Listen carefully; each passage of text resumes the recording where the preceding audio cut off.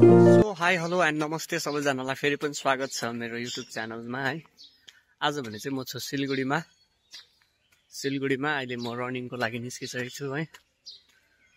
समय चाहिँ अलिक बितिसकेको छ, 6-7 बजिसकिसक्यो है। मजाले यहाँ चाहिँ मजाको अहिले अब घामहरू लाग्छ है, अब घाम लागिरहेको छ, गरम हुँदो रहेछ अहिले है। अस्ति चाहिँ एकदम जाडो थियो, अहिले भने चाहिँ अब गरम महिना लाग्यो। म चाहिँ छु अब युनिभर्सिटी अफ नर्थ बेङ्गलमा है, युनिभर्सिटी अफ नर्थ बेङ्गलमा। अब म मेरो यहाँदेखि एकछिन गएर यहाँनिर एक्सर्साइजहरू गर्छु है, र एक्सर्साइज गरेर यहाँदेखि चाहिँ मेरो डेली रन स्टार्ट हुनेछ है। सो आज भने चाहिँ मेरो डे 55 है, 55 दिन भइसकिसकेको छ होइन। मजा आइदिँदैछ यसरी नयाँ जग्गामा है, नयाँ जग्गै हुन्छ है प्रायः जस्तो, यताउता जाँदै भ्लग बनाउँदै कुद्नु होइन, मजा आइदिन्छ।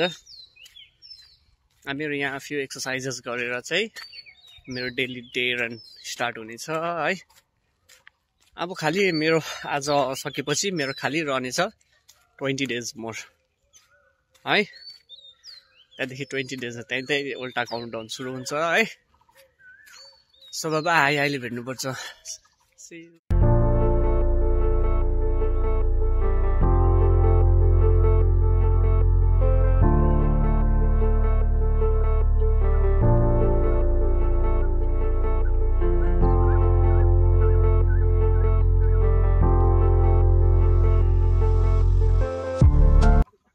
सो है मैले मेरो डेली रन स्टार्ट गरिसकेको छु आफ्टर फ्यु एक्सर्साइजेस होइन।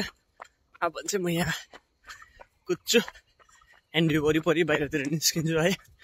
हेरौँ कतिसम्म कुदिन्छ। बिस्तारै कुद्छु आज म, सोलो हो है।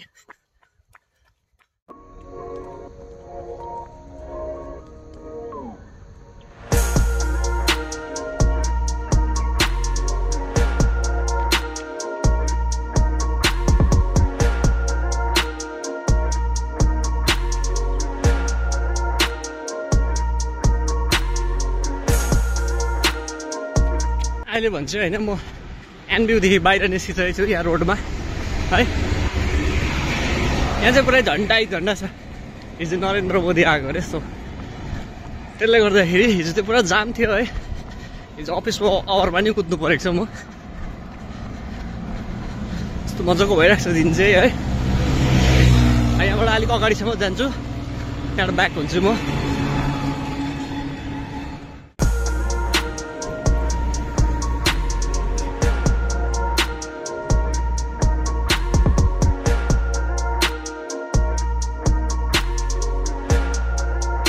सो एन्ड फाइनली है I completed my today task है। आज मैले मेरो डेली टास्क कम्प्लिट गरिसकेको छु। आजको लागि भने चाहिँ म यो एनबियूदेखि है, एनबियूभित्र वरिपरि कुदेर एनबियूदेखि बाहिर निस्केर पर बागडुग्राको छेउसम्म पुगेर आएर 10 किलोमिटर्स मेरो डेली टास्क थियो। सो कम्प्लिट गरिसकिसकेको छु। अब चाहिँ यहाँ एकछिन एक्सर्साइज गरेर घर जाने हो है, रुम जाने हो, फ्रेस भएर आज फेरि घर जानुपर्छ, ब्याक हुनुपर्छ। सो यति भन्दै आज मेरो भ्लग म यहीँ स्टप गर्दैछु। Have a blessed day, have a great day है। तपाईँहरूलाई यसो हेर्दाखेरि सायद मोटिभेसन त सायद हुनुहुन्छ होला, सायद इन्सपिरेसन लिनुहुन्छ होला। किन भन्दाखेरि म पनि एकदम नथिङै जस्तै हो है, कि म साह्रै कुद्ने मान्छे नै होइन। आइएम नट अ रनर्स है, म कुनै एथलिट होइन र म रनर्स पनि होइन। बट यो मेरो सेल्फ च्यालेन्ज थियो कि अलिकति यो उमेरमा धेरै उयो हुनु हुँदैन, मोटो हुनु हुँदैन होइन। सो मैले अलिकति आफूलाई च्यालेन्ज गर्नुपर्छ है। धेरै फोन एडिक्सन यस्तो सब चिज थियो। सो म बिहान उठेर रनिङ स्टार्ट गरेँ, मैले यो च्यालेन्ज लिएँ है। र मैले मेरो भाइसँग बसेर, भाइसँग र मेरो प्लान भयो कि हामी केदारनाथ कुदेर जाने होइन। सो अब यो सकिने बित्तिकै हामी केदारनाथको ट्रिप सुरु गर्नेछौँ है। त्यो त झन् टफ हुनेछ, किन भन्दाखेरि घाम अब गर्मी त्यतिकै बढ्दैछ होइन। हेरौँ। Thank you so much every one, तपाईँहरूले हेर्नु हुँदैछ होइन। इन्सपिरेसन चाहिँ आफूलाई दिनुपर्छ है, आफूले आफ्नै इक्जाम्पल हुनुपर्छ। अरूसँग कम्पिटिसन नगर्नुहोस्। अरूसँग कम्पिटिसन गर्दाखेरि तपाईँ यदि लुज हुनुहुन्छ, त्यो जग्गामा पुग्नुहुन्न, हार्नुहुन्छ भने आफूलाई फेरि मोटिभेट हुनुहुन्न क्या। अब तपाईँ अब भर्खर कुद्न स्टार्ट गर्नु हुँदैछ, केही पनि गर्नु स्टार्ट गर्नु हुँदैछ र अब एकदम प्रोहरूसँग तपाईँ कम्पिटिसनमा जानुभयो भने तपाईँ कुद्नु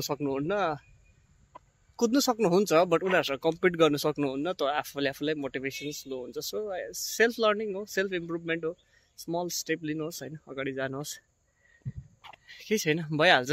हिजो थिएन आज हुन्छ, आज भएन भोलि हुन्छ, हुनु त राम्रै हुन्छ। So everything happens for good है, नराम्रो केही पनि हुन्न। By, have a blessed Sunday है, आजको सन्डे ब्लेस्ड सन्डे हो एकछिन यही भन्दै है, एउटा पोजिटिभ थट्ससँग तपाईँहरूलाई बाई, भोलि भेट्नुपर्छ।